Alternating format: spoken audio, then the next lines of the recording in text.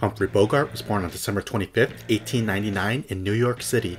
He is known for being an iconic actor. In 1999, the American Film Institute named him the greatest male star of all time.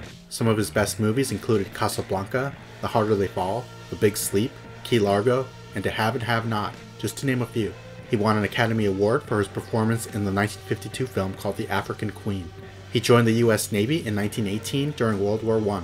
He was honorably discharged the next year. He wanted to re-enlist with the Navy during World War II, but he was too old. He started his acting career on Broadway.